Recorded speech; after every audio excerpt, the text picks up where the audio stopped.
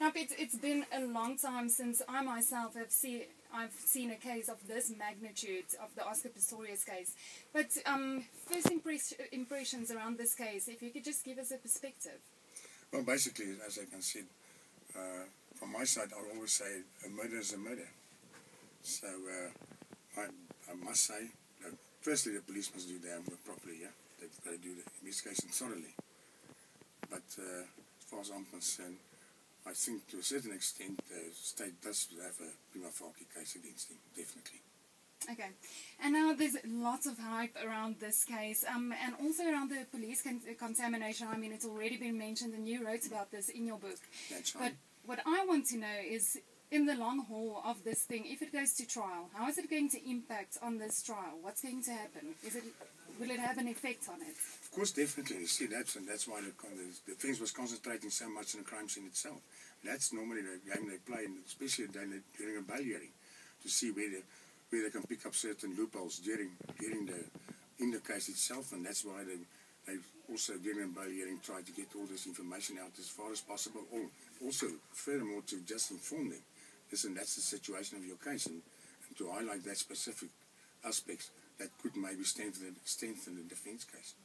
But when we're in the High Court now and the trial proceeds, would it be possible for the defense to argue and completely discredit the entire case that the state has built?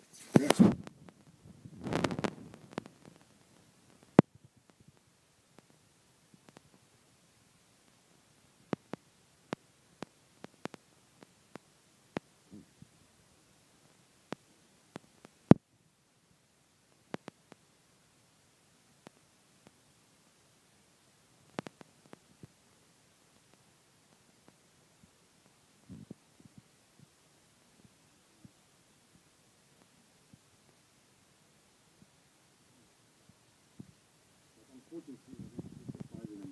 So they can't withdraw that. They can't start the bail hearing all over again. It's on record. That's what he testified. Unfortunately, but I also felt he should have informed the state prosecutor, Advocate Harry Nell, and said what his situation was.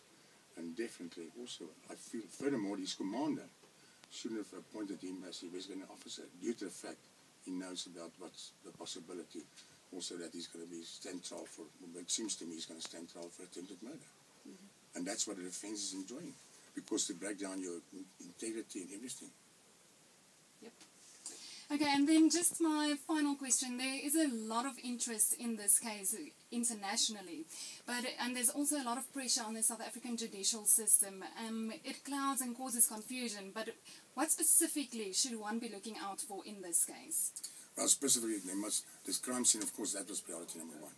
And the state must also the investigating officer must try and get as much as possible evidence against the accused and do their homework 100%. They must do their proper and thoroughly investigation. And don't just expect after two weeks to complete your investigation. They must carry until the last. They must get some more evidence. Circumstantial evidence also can play a huge role. I always believe, in my case that I dealt with, circumstantial evidence also sometimes plays also a huge role. And I think they must do it. And also the ballistics evidence is going to be very important here. So that is going to be very important. Okay, I've got a final question. When we look at Barry Roo, who is Pistorius' defense, that's right. I mean, he's the man who defended Piet Roo. That's right. And Piet Roo walked away, also accused of murder. Yeah. But how can we compare these two, saying that it's the same SC who's defending both these men? Well, each and every case is different, and merits is completely different.